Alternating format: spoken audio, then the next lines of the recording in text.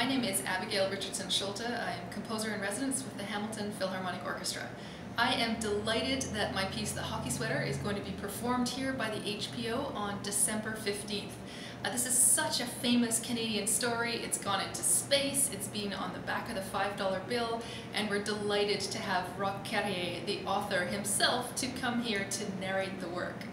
This work for me has undoubtedly been my most successful work. It was commissioned 6 years ago by 3 orchestras, and since then it has been performed across the country and even in France. I think we're over 110 performances now. And the piece itself is really fun. I kind of broke the rules. I have a hockey game on stage.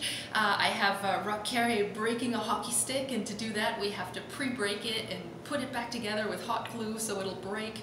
I have orchestra players shouting. I have the conductor acting as a referee, even with a whistle. And I really tell the story in music. So the strings put us in rural Quebec with a fiddle tune, the organ puts us in a hockey rink, and of course the church, and the brass have a famous sports theme representing the Montreal Canadiens.